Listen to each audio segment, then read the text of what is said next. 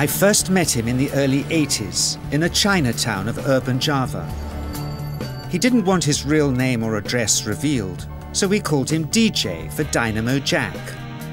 He was only a healer, he said, but he did direct a powerful energy generated from his own body into his patients. Sometimes he used the needles, sometimes just his hands. He called the energy Qi, and it was so strong that he usually needed a grounder to hold his patients' feet. For years we followed him around Java on his healing rounds, pleading to be allowed to film him, but he always refused, saying his powers resulted from a type of meditation with an ancient tradition of secrecy. It was only when my brother Lorne was suffering from a serious eye infection that he finally allowed us to film him in 1987. It was nothing like any acupuncture I'd ever had. I was getting really powerful electric shocks and couldn't control my movements at all. Yin yang, positive and negative, you know. And my positive from here and my negative from here. And we meet together, it can get like electricity. And is this because you're special? You have a special sort of it's meditation every day. It's meditation that does it? Meditation every day. Like you can touch me, like this. It's nothing, okay? It's my burn. Just like this. For our sound recordist, it was also a shocker.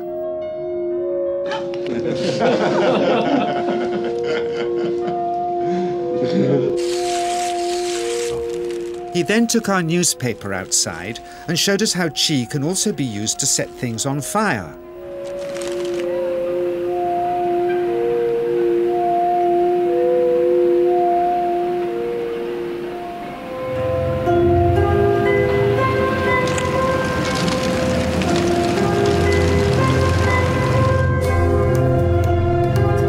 When he heard we'd shown this footage in public, he was very upset and refused all our future efforts to contact him again.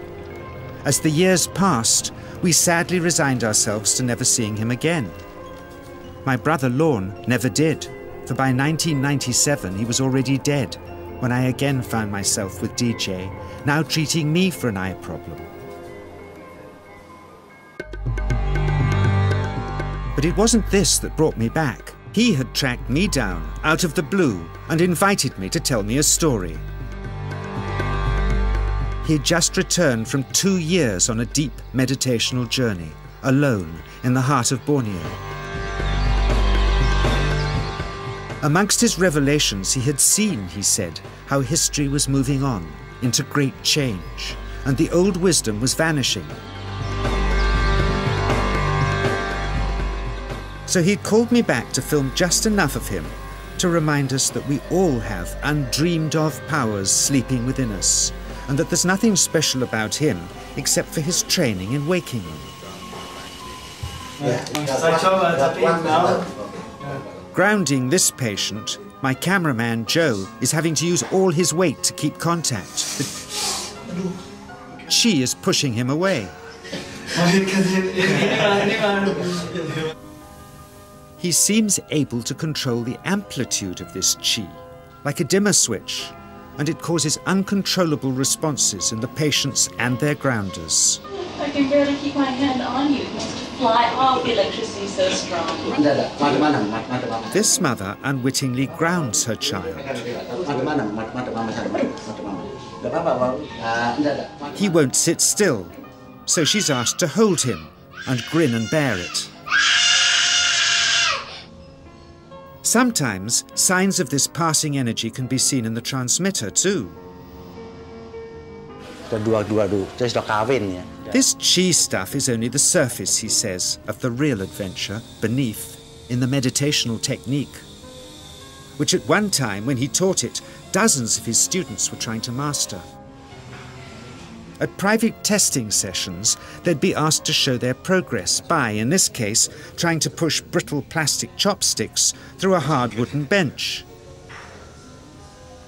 Some of them could make some dents, but only DJ can go right through.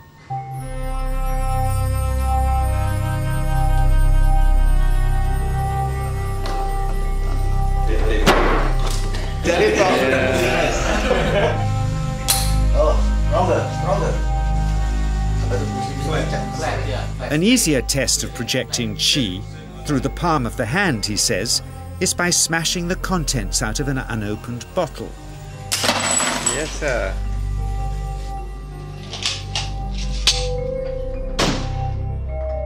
Projecting qi from the palm of the hand can also be used to resist rifle pellets, he says.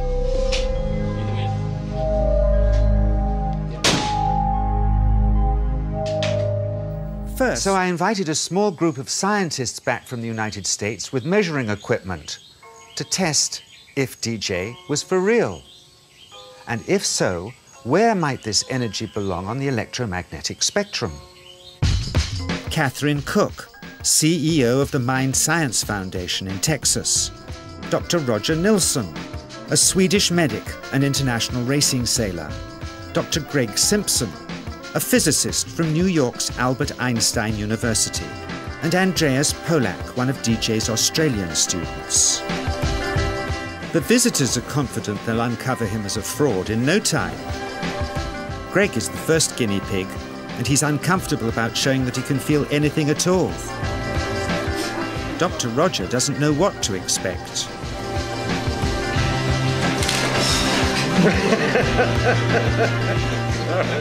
Out comes the metal detector, like the things they use in airports, to see if he has any concealed metal in his body.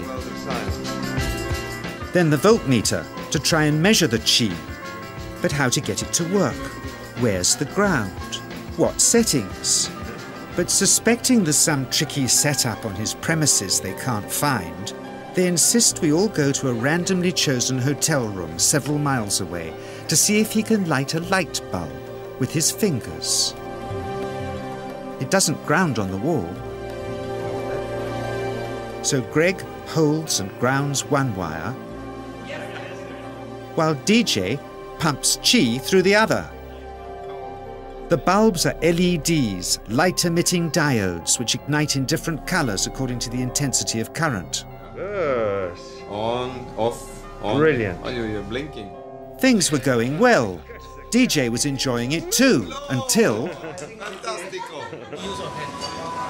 he invited us all out to lunch at his local, where he tried to push a chopstick through the table. He couldn't get it through the formica surface, so he came up through an inch of wood from underneath.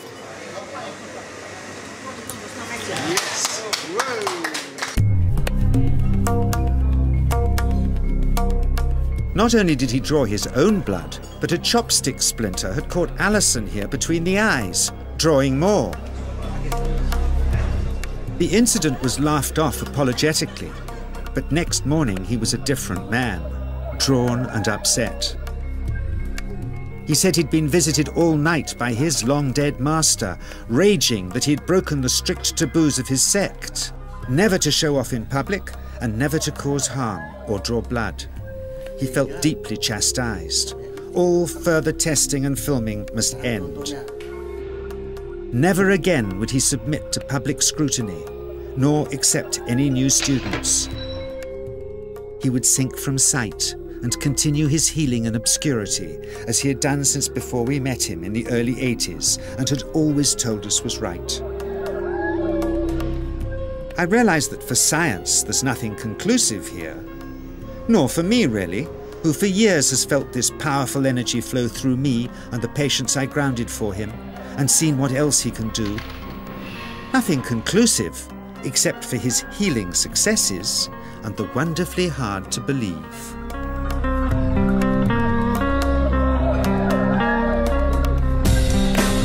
Is this just the tip of the iceberg of powers we've always dreamed we possessed hidden within us? When we look for ourselves, is it somewhere here?